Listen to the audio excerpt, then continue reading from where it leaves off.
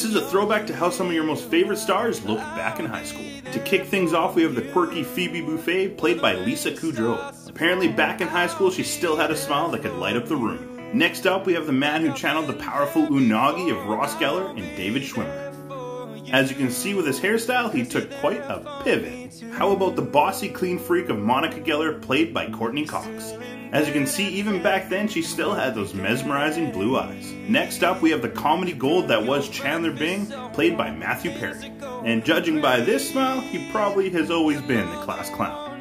Now we have the downright gorgeous Rachel Green, played by the incomparable Jennifer Aniston. And as you can see, she was still breaking hearts way back in high school. And lastly, we have Mr. How You Doing himself, Joey Tribbiani, played by Matt LeBlanc. Hey, how you doing?